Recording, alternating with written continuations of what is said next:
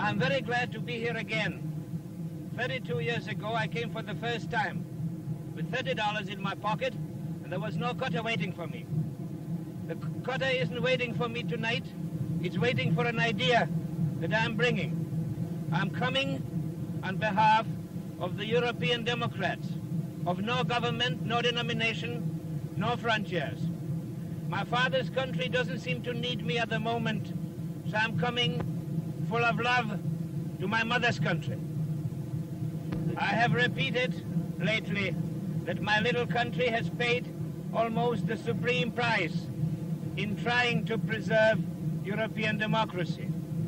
And I say to you that if it is for peace that my country has been butchered up in this unprecedented manner, I am glad of it. If it isn't, may God have mercy on our soul. You think there will be war?